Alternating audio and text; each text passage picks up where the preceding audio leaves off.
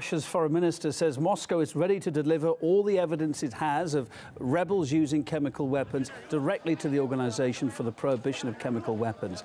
We've been reporting on the use of chemical weapons in Aleppo for nearly a month now, but chemical attacks only make the mainstream headlines, it seems, if they're reported in the rebel-held part of the city. With more, here's Lizzie Phelan.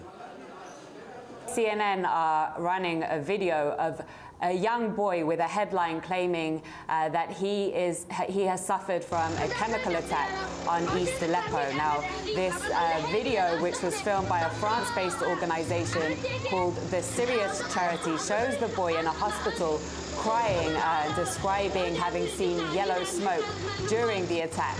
Now, CNN adds as a footnote that it can't verify this video independently, it can't verify the details of the attack because their access to East Aleppo, like most other media organizations, is heavily restricted. However, understandably, this report is causing huge waves on social media. Now, for the past month, RT has had a crew on the ground in the other parts of the city, in the western government-controlled parts of Aleppo. And our crew spoke to numerous victims of rebel shelling who described symptoms of having inhaled chemical substances. We also spoke to numerous doctors who said that they've seen patients also showing such symptoms. The Russian Ministry of Defense has also released a statement confirming that it has evidence that the opposition forces in East Aleppo have used both white phosphorus and chlorine gas, both highly toxic chemical substances, in their frequent attacks on civilian areas in West Aleppo. And this apparent lack of investigation by the OPCW today has caused the Russian Foreign Minister, Sergei Lavrov, to weigh in.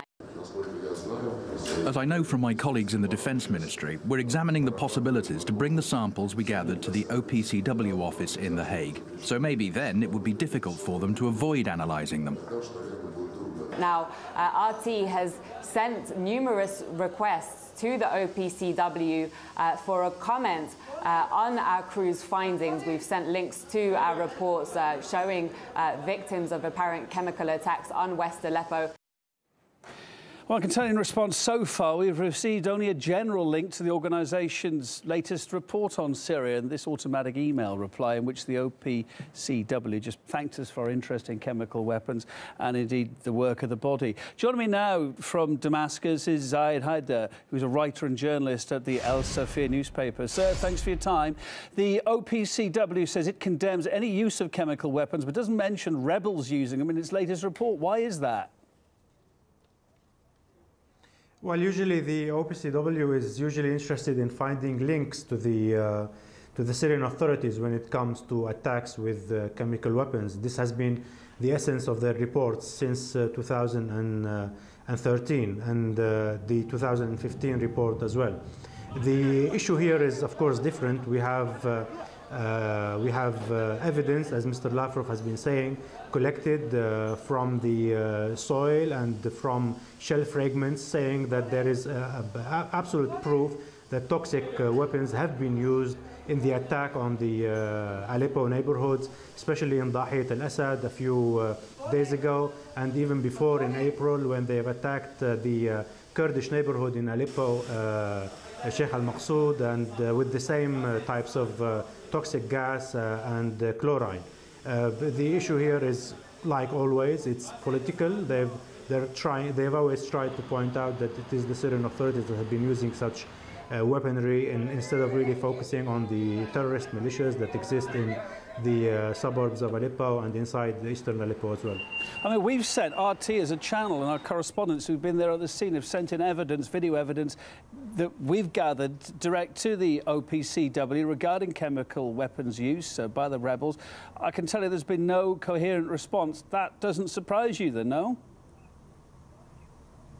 Well, it doesn't surprise us. The interesting thing here happening is that Mr. Lavrov has said that OPCW can send their investigators the moment they feel like it to Aleppo to investigate for themselves and seek the proofs for themselves and maybe look at what the Russians have been doing in these terms.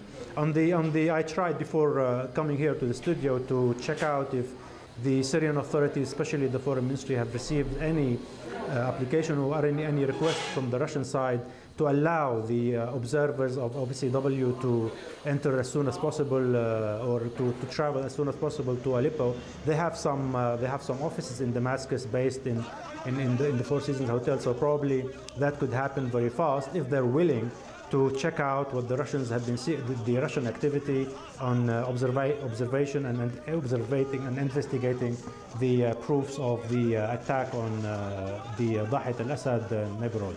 As we just reported today before having our chat now, we're just telling our viewers that today Russia's Foreign Minister Sergei Lavrov said that Moscow's ready to deliver all the evidence which it has got. Is that going to trigger a proper investigation, do you think? Well, it has to be taken step by step. If I understood what you're saying, the sound is not quite very clear.